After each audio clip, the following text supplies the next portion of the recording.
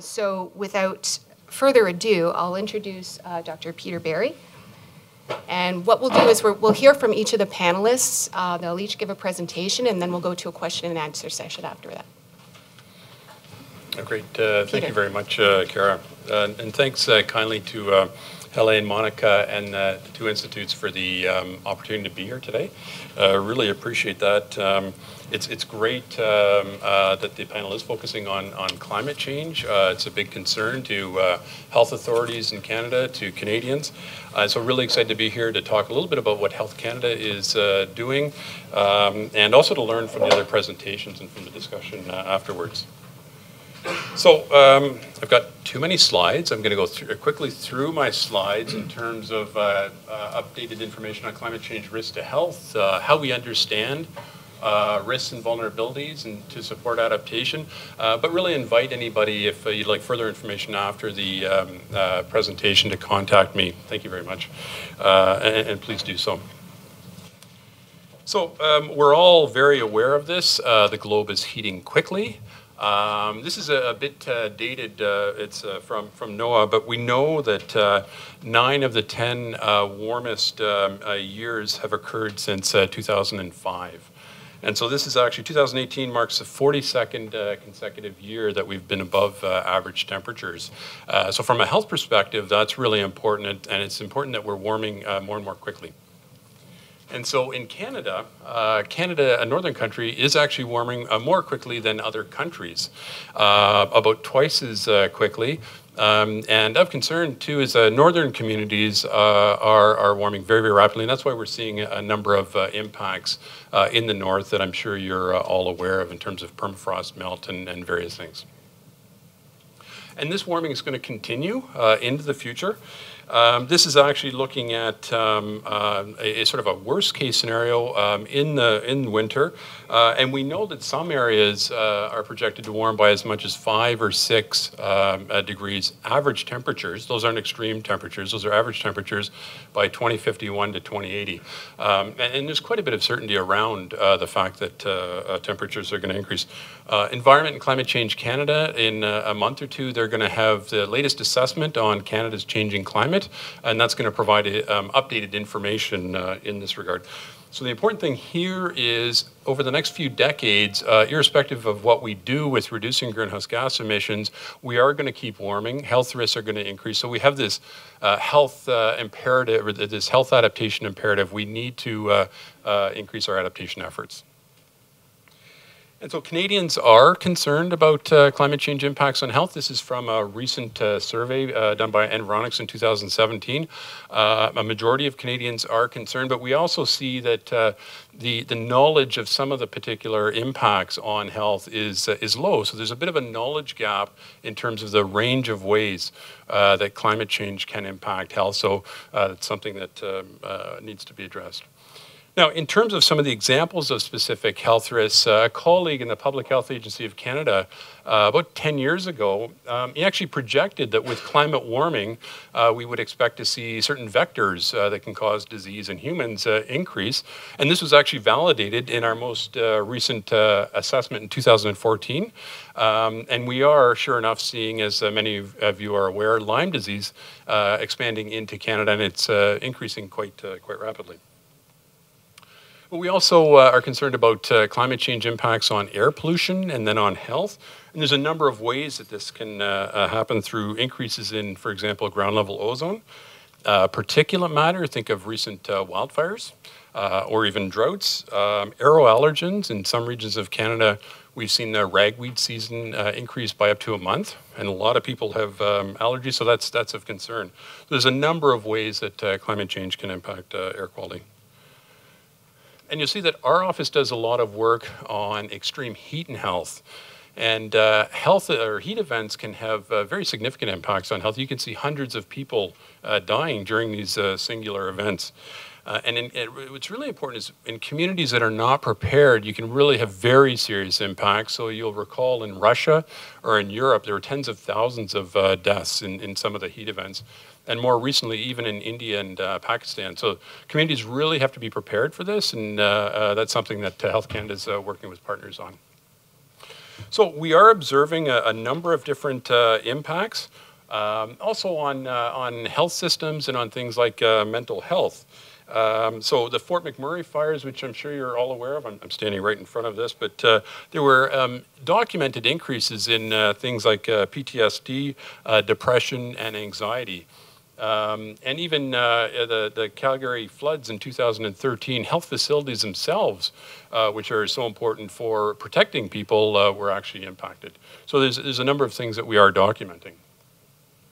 So how do we understand risks and vulnerabilities to support adaptation moving forward? Well, the good news is we've got a lot of guidance about how communities, public health authorities, provinces, national government can actually increase understanding, scientific evidence about these risks to take action. Health Canada, our office, actually helped develop this guidance document with the World Health Organization, Pan American Health Organization in 2013. And it highlights the different steps that need to be taken to frame a study and then to move forward with undertaking it. And so this is a bit of an example of what's going to be provided in the next National Climate Change and Health Assessment that we're leading with a number of partners. A colleague out of the University of Toronto, Katie Hayes, is really becoming an expert on mental health impacts of climate change. And she's been looking at populations of concern from things like wildfires and floods. For example, older adults, people that are underhoused, poor people, but also at the potential mental health outcomes. So again, PTSD, depression, but also things like aggression and substance abuse. And so that's something that our office is going to look more at, because there's a lot of knowledge gaps in that regard. And this just provides a bit of an indication of how complex some of those vulnerability factors can be when you're trying to plan adaptations. This is from a guidance document Health Canada developed on heat and health and how you assess impacts and vulnerabilities. And you'll see that at the individual level, there's a number of factors that can impact health outcomes, such as if people are taking certain medications that predispose them to heat illness. Age, income, even personal behaviors, whether or not people listen to heat alerts, for example. And then at the community level, things like urban design. Do you live where there's an urban heat island that heats up your community? Or do you have cooling options that you can go to? So you need to understand all of these factors in order to take actions that are really effective in protecting health. So just some of the science needs and challenges moving forward that we're working with partners on, and I'll talk a little bit about these in the last few minutes of my presentation, are projecting future health impacts of climate change. There's some uncertainty when you project out in terms of what we might expect for things like mental health, but also monitoring and surveillance of health impacts, and making sure that you've got all the data that you need to see whether or not weather and other hazards are affecting health. We do need more climate change and health assessments, and our office is going to be supporting some of that. And also I'm standing right in front of the fact that we need to work with other sectors to build healthy, resilient communities moving forward. So in terms of some of the current activities that Health Canada is taking with again, a range of partners, I guess one of the first things to mention is that there's a huge opportunity here actually to improve health if we do a good job of designing our greenhouse gas mitigation measures, but also our adaptation measures, because there's lots of co-benefits that one can get from some of these policies. For example, reduced respiratory diseases if you have active travel, bike lanes and things like that. So there's a big health opportunity. The WHO calls this the greatest health opportunity, actually, that we have. And we have to remember that we've been very, very successful, the health community, the broad health community, in improving health globally in the last number of decades. So you actually see the life expectancy for a number of countries has really risen dramatically by 15 or even 17 years for a number of countries since 1980. There's still lots to be done, but we do have the capability to do this. And the other thing is there are examples of adaptation measures that have been very, very effective in protecting health. So in Bangladesh, improved disaster education, early warning systems, and a network of cyclone shelters has dramatically reduced the number of people that are killed during cyclones. It's still quite large and too large, but some of the other cyclones decades ago really had much greater impact. So we need to really learn from these adaptations and from these examples moving forward. So at the federal level, the four organizations or health partners that are really taking action in terms of helping Canadians prepare for some of these health impacts include our office at Health Canada, and we're looking at expanding heat alert response systems to communities at risk and undertaking other measures in that regard.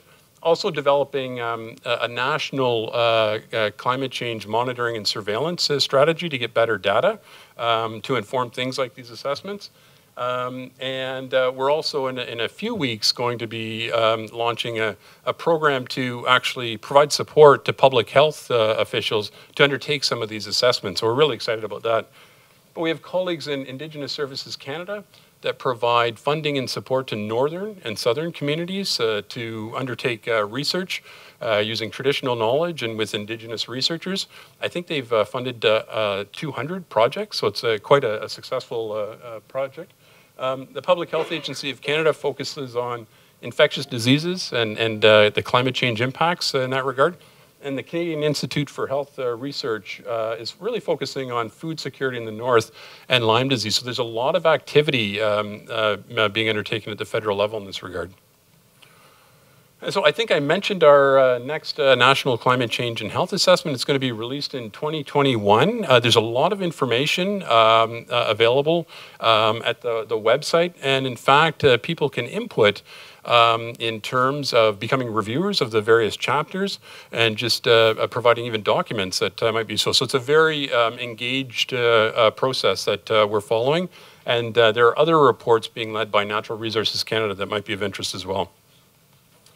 And a lot of what we're doing, and I mentioned this, will be used by other health authorities at the provincial, territorial, and local level because they need baseline information to undertake their assessments. And the great news is there's a lot of these assessments that have been taken. And as I said, we're going to be providing support for more of these. So this is, again, really the evidence base needed to protect Canadians.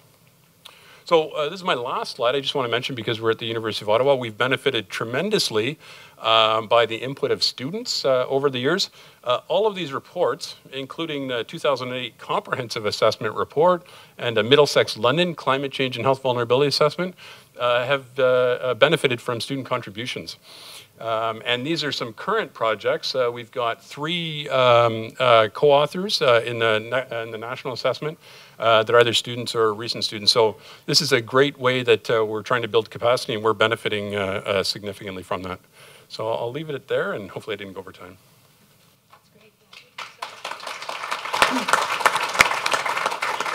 Thank you, Peter, very much for that very thought-provoking presentation about the science in addressing strategies, climate change strategies. It's good to know what's going on at the federal level, too.